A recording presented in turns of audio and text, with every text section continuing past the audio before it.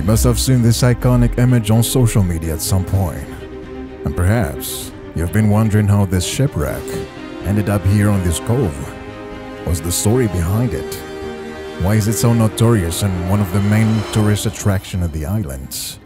Well, we will be answering all these questions today and more, as some of the facts are just mind-blowing. So, let's get right into it.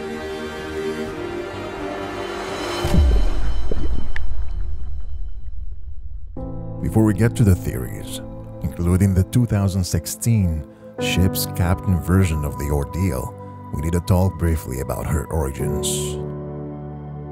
Before we got her current name, the MV Panagiotis, or the motor vessel Panagiotis, was originally named St. Bedan, a coastal general cargo ship built in Scotland. It officially launched on the 14th of January 1937. A few years after her launch, between May 26 and June 4, 1940, St. Bedan was heroically used during the famous Dunkirk evacuations, where she rescued Allied soldiers from the beaches and port harbor of Dunkirk during World War II. The vessel has had several owners and renamed multiple times over the years, until 1977, when it was sold again, this time in Greece, and was renamed for the last time the MV Panagiotis. The most accepted story is that the Panagiotis was used for smuggling cigarettes and alcohol from Yugoslavia and Albania to Italy, and it is believed that the ship belonged to the Italian mafia. Some rumors say that the captain was able to arrest and imprison a couple of smugglers from Italy just to exploit the smuggled goods for himself. When the Greek authorities intervened, sending the Navy in pursuit, the ship was found on the 5th of October 1980 by Marine police, carrying around 2,000 boxes of cigarettes, valued at 30 million drachmas, estimated at a couple $100,000. In poor weather conditions, the vessel sailed into water from which it could not escape.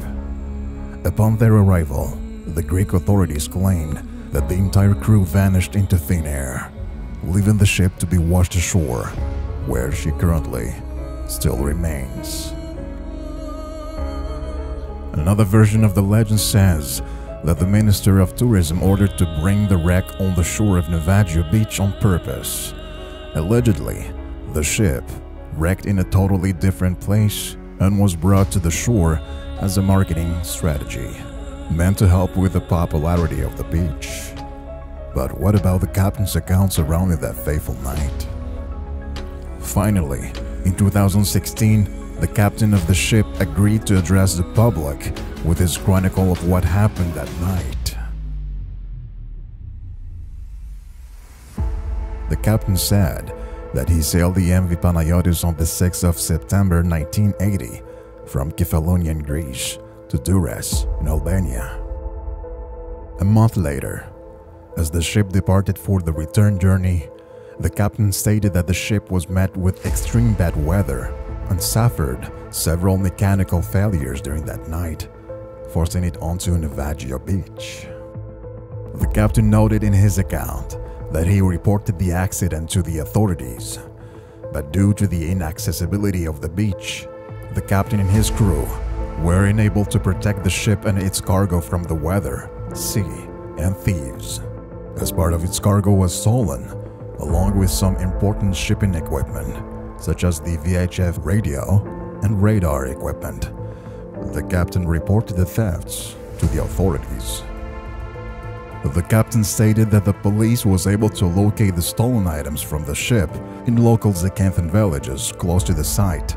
29 residents were arrested and some even jailed after the case went to trial.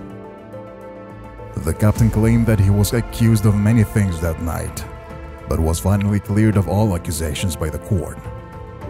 However, he was later told by the authorities that he must remove the MV Panagiotis from the shore by himself.